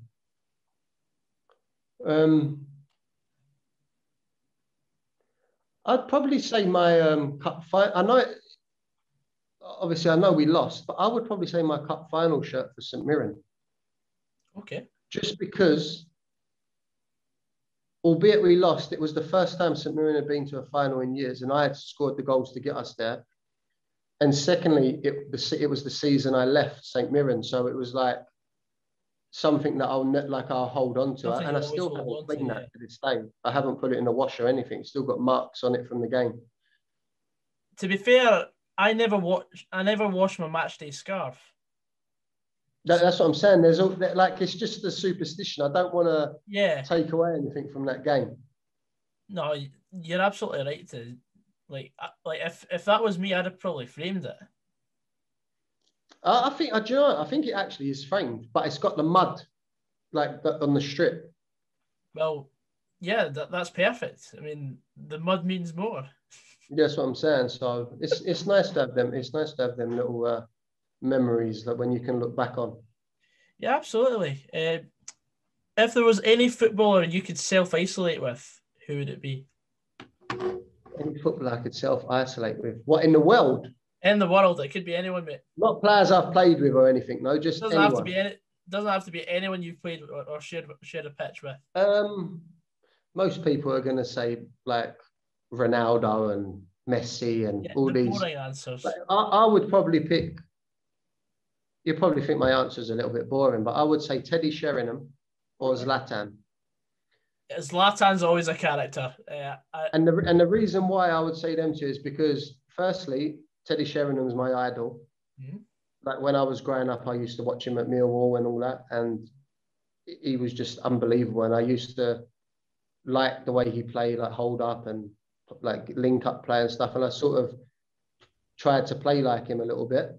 Right. So him and Zlatan purely because he's just a legend and he's still going strong at 38, 39 years old. Like it's amazing what he's doing. Like everyone always tries to doubt him and say that he can't do it and it's over, but he always seems to prove them wrong. And it would just be nice to ask him like how he's done it. Do you know what I mean? And just and I love the fact that he can be big headed and get away with it. That's the thing. Like a lot of people, like if they try and come out and act like Zlatan, they'll be considered just a bit of a dickhead. But yeah, that's what I'm saying. But he says like all this stuff, and people laugh and just agree with him. Like no one can say nothing because he backs it. But if can you imagine if I said one of the things he said, I'd get absolutely caned. I'd get slaughtered. But he can say it, and he just like we laugh. I love it. I love his character. Absolutely. And I think the media do actually help him a wee bit as well. Yeah. That is one of the very few things that you see like the media helping footballers with.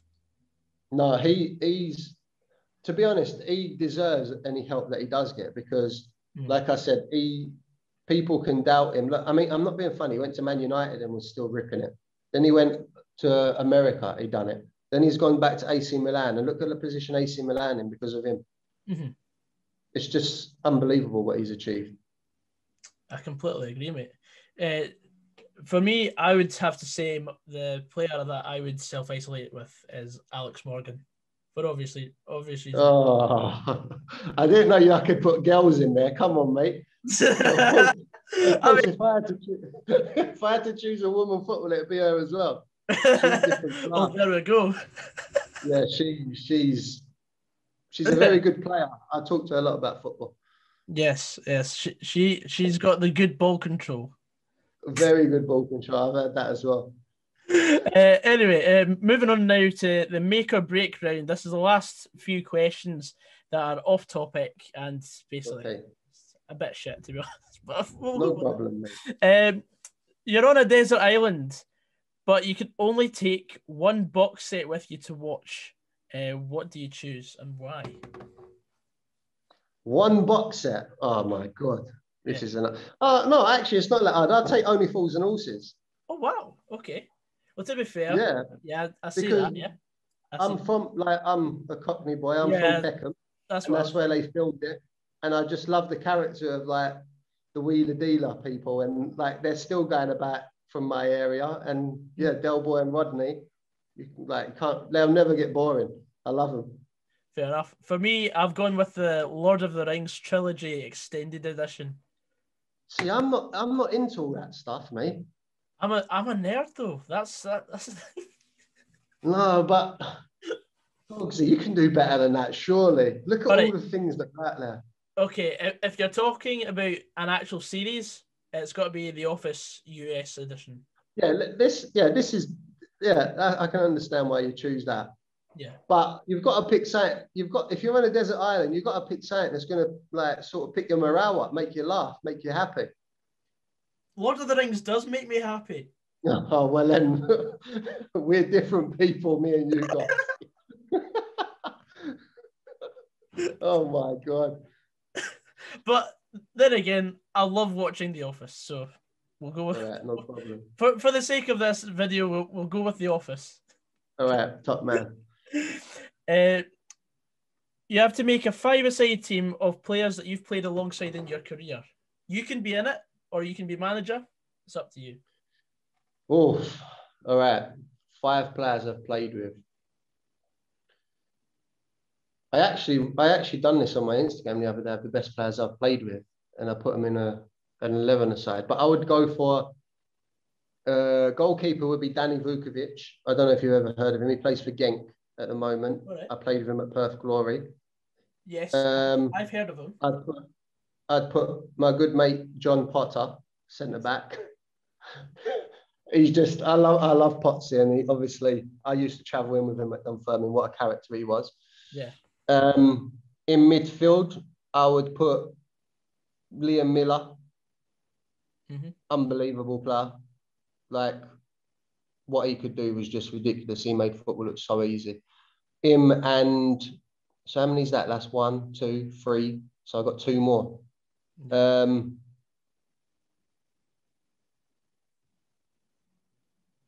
I would put Andy Dorman. Oh yes, we've spoken about Andy Dorman before. Yeah, like what he brought to St Mirren was unbelievable. Like do you remember the goal he scored against you boys? In the Scottish Cup after 8 minutes? I can't remember, but he's like he done a volley from like 30 yards or something. Yeah, I think it was, yeah. And Stephen Hughes scored the equaliser for Motherwell. I can't remember, but he scored some worldies. He scored them against like Celtic, right? Everyone. He was unbelievable, him. And my striker, I would probably choose a striker I played with here. Like here, I played with Lamana Lualua. Really? Yeah, he was in my team 2 years ago here. We was in the same team. And he was unbelievable. He was still doing the backflips when he was here. What a character as well. Like he's obviously played at the highest level, played in the Premier League, Champions League, played for like Newcastle, Portsmouth, Olympiacos, and he was just so down to earth. Great guy. That would be my 5 players. McGarry would be sub. I'd put McGarry in as sub. I'd be on the bench with McGarry. Fair game, man. I mean, that is some five-a-side team. That'd be my team. Fair game. You have to make a match day playlist featuring only 3 artists. Who's in it? 3 up the songs as well, or not? I mean, you can nominate a song. I would choose. I love the song that I always used to listen to before a match was "Faithless." Oh, by Insomnia. Insomnia, yeah. Yeah, like I absolutely love that song. That proper got me going. I would say that. What else would I put in? I'd put a bit of Eminem. I love Eminem. Okay, yeah. Doesn't matter what song.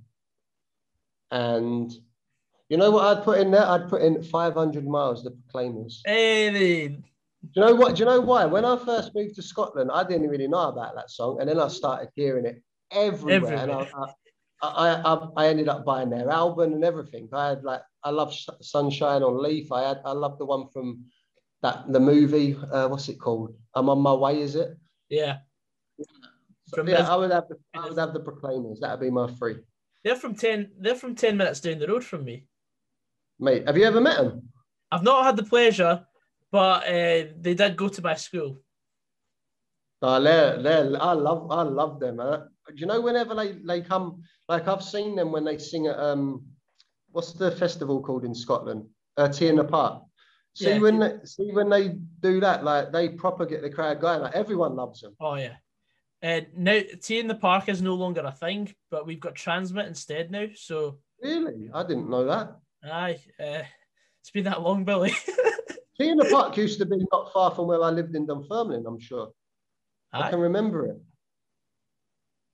No, that's mad. I didn't know that had finished now. I used to love that. I used to think it was brilliant.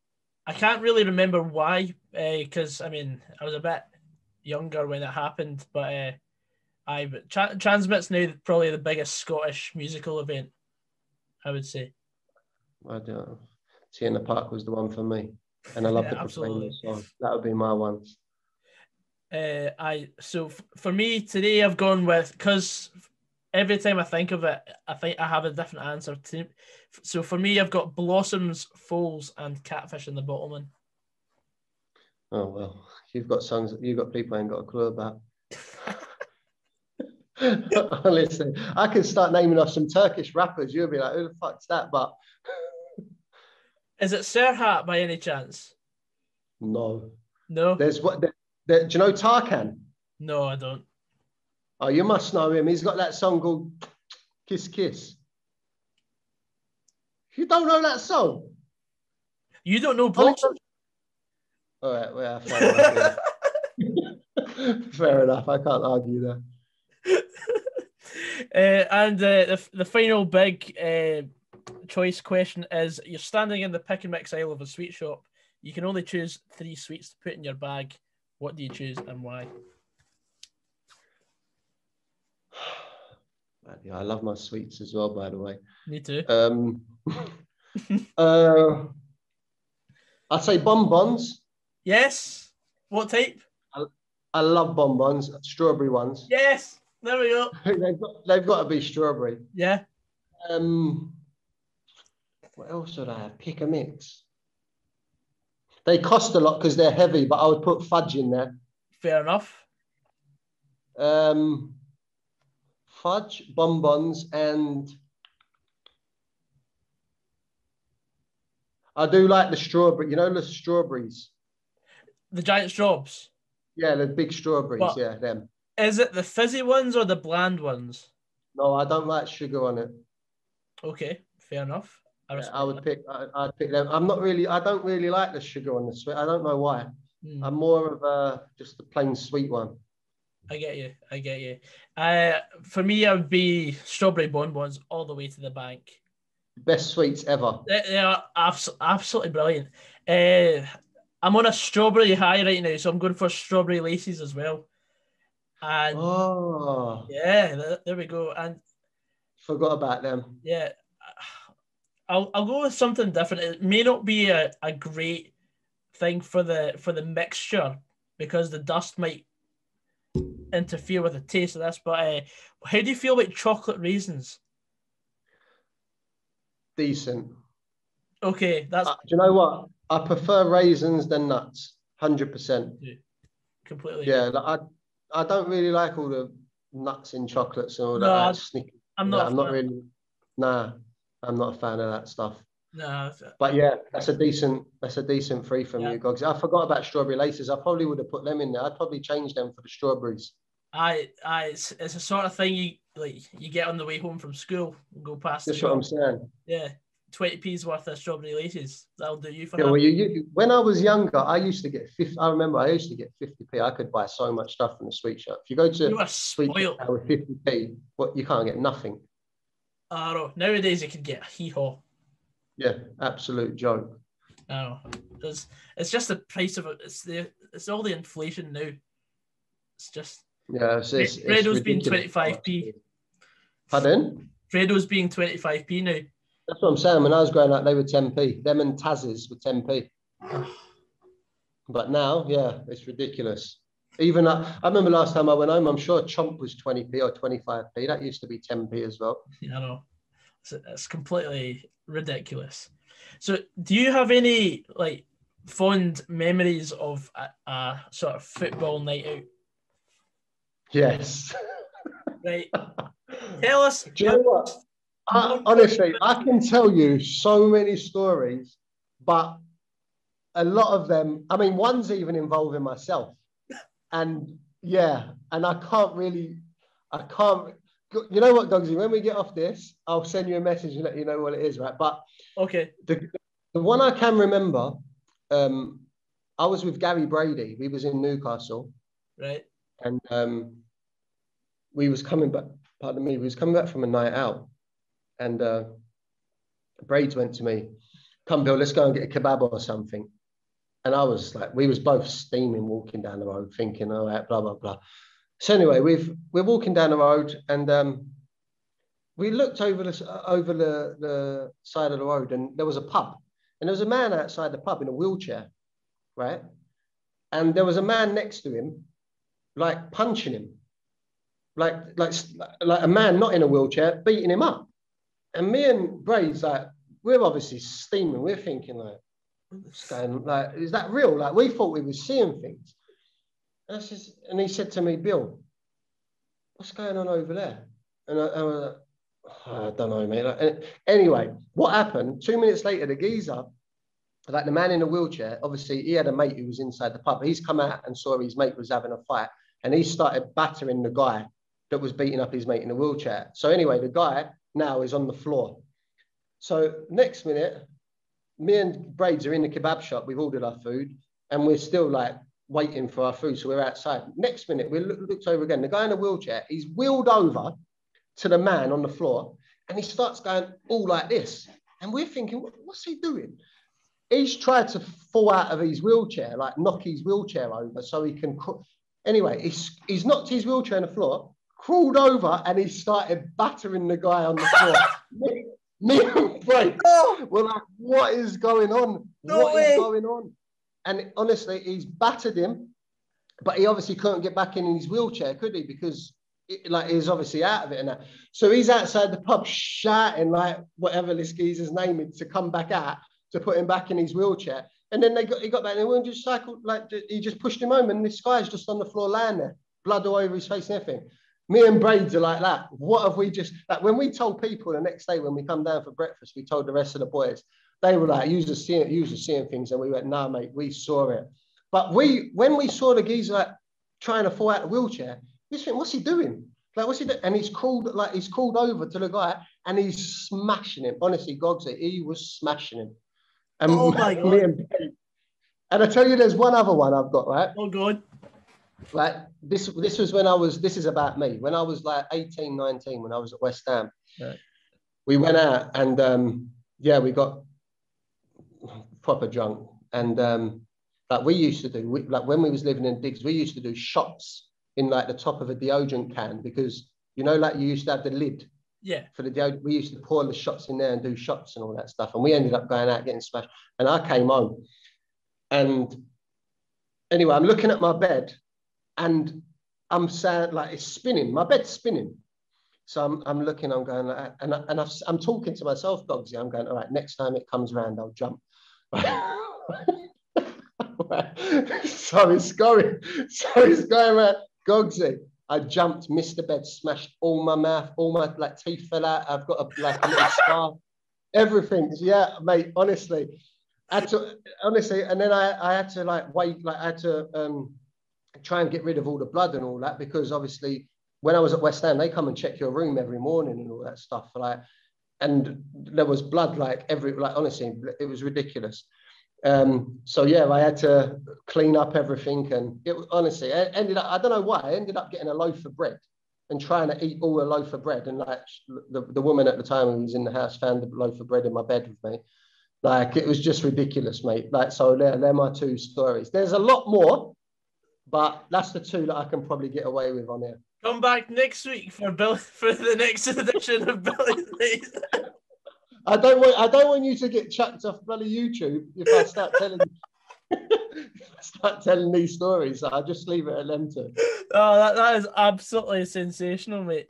Now I've asked you plenty of questions. Do you have anything to ask me? Yeah, I do. Obviously, I didn't, to be honest, Gogsy, I only stumbled across you because of what I was looking like for videos to try and do, and I found you. And then obviously I've been watching your streams now in this lockdown, because I'm in lockdown over here as well. Like, and obviously it's interesting. And I've watched, I don't know if you watched the Fogden thing. I've watched him with his dad quite a lot.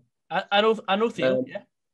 Yeah, I've watched him with quite a lot, and your stream, I would say, is very similar to his, right? And I like what you do, and he does like these prediction things where football players come on and stuff.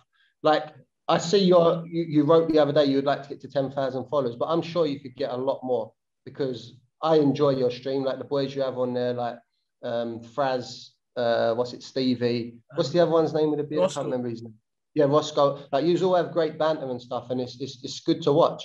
So my question to you is, like, are you looking to do anything similar to that? And would you be like interested in getting players to come on, predict scores, and do all this kind of stuff to like try and help you get more following? Because I mean, he's a ridiculous amount of followers, and I believe that you could get a lot more followers maybe if you did some stuff like that. Like, obviously, I wish you could do stuff like that, because you deserve it, because I've watched your stuff and it is good. But yeah, so like, and if you did got that, what's your plans to like expand and get bigger? Well,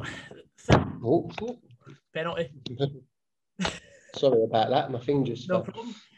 Well, to summarise, I think what Theo does is great, and I think one of the things that's made him as big as he is the fact that there is a lot of people wanting the sort of England content that he created in the World Cup, and that gave him a massive step up, because he went from about 100,000 to about 300,000 very quickly, I'm pretty sure.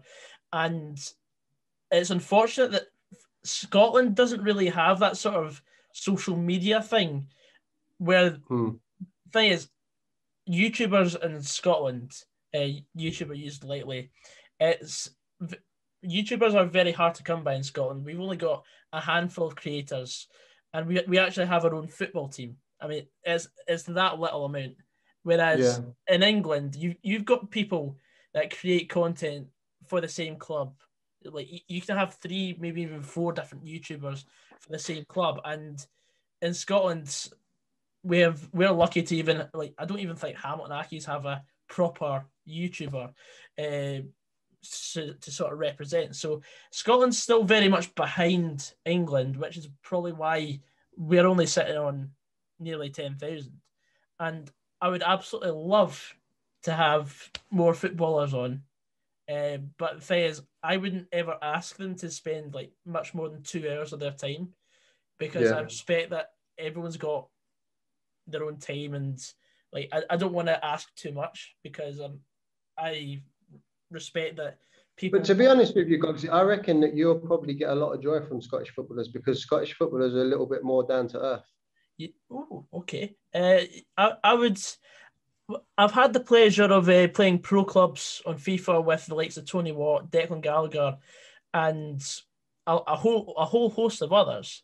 And we've just sat and played FIFA together for a few nights, and it's been great. That was at the start of lockdown. But at the moment, I would love to have other Scottish footballers on, but at the moment, because of how heated the season is and the fact that we've got so many games rearranged, it's hard to ask different people on. And I'm just happy to just get a wee interview. I'll try and I'll get Stephen McGarry to come on here and talk to you. Oh, that would be great. 100%. That would be absolutely fantastic. 100%. No, 100%. He's now working at Perth Glory as an assistant coach, so Yeah. I'd get him on here, no problem. Believe it or not, I've actually got him on LinkedIn. No, I'll speak to him for you. Don't worry, he'll come on here. That'd be 100%. great. But as for the growth of the channel, I think Scotland qualifying for the Euros this year is a fantastic opportunity for the channel to grow a lot more. Oh, yeah. I didn't think about that. Because you've got that, and I mean, I don't see me ever reaching the heights of Thogden because, well, I support Motherwell. Motherwell have 4,000 season ticket holders, and I've got nearly 10,000 subscribers. So there's a sort of ceiling to the sort of reach that I've got. What's your aim you'd be happy to get with? I'd be delighted with 50,000 subscribers. 50,000. You can do that. I've got a while to go yet, but I mean, YouTube's not the be all and end all for me. Yeah. I've managed to get through my YouTube channel. I've managed to get several opportunities through the BBC. I've been on Sports Scene a few times. I've managed to talk to several other people in the line of work that I want to get into, because I want to do sort of football punditry. That's what I'm most passionate about. I do as much as I can to sort of learn more about the game, because you can never stop learning about football. And like today, like what we've discussed with the Conifer World Cup, that's fantastic. I want to learn more about that, and just anything really, mate. No, man, I hope it all goes well for you, and I hope it can continue to grow. Obviously, I always try and tune in every so often. And I really appreciate that, because I'll tell you now, as a creator, there's no bigger compliment than a footballer coming over to you to say, by the way, I really enjoy what you do online. And that, for me, is the pinnacle of what I do. I do whatever I do every day to get a moment to talk to a footballer, and they say that what I do is good. No, it isn't. Like I enjoy the banter. Like sometimes I look at the comments and you just give it back to people that write stuff, and I love that. Like some people write some stupid stuff, and you give it back to them, which is brilliant. Which other channels might not do because they might be scared to lose people following them or listening or whatever. But you's always, like Fraz always gives it back as well. Fraz gives as good as he gets. Yeah, that's what I'm saying. You don't care, which is brilliant, I think. Yeah, and I mean, a few people have said to me, I don't like the way Fraz speaks to people. I'm like, well, if someone's saying this to him, what else do you want him to say back? That's what I'm saying. Like, because do you know why they don't like it? Because he has a reply and gives it back to them.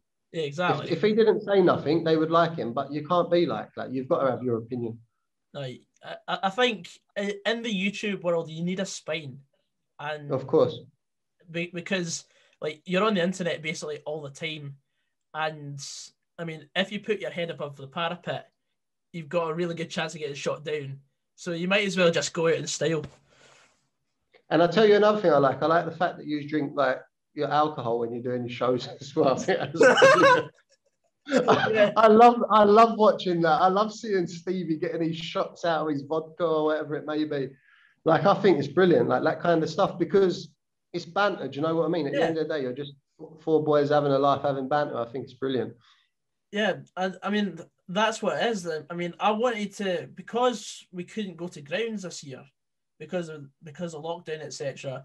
I thought, well, why don't we just make a glorified trip to the pub, and we just bring it to Zoom or bring it to StreamYard, the website we use, and just see how it goes, and just have us talk about the football. We'll each watch a game and see how it goes, and it's picked up, and we've gained over 1,000 subscribers for it. at least. No, it's brilliant, man. I hope it continues to go well, and I wish you all the best, man, for this, because it is good, and I do enjoy watching it. You'll have to come on sometime. I know I'm all right doing like this and interview and stuff, but I don't know when I'm on there. I don't know what I'll be like, because I've not really done that sort of stuff before.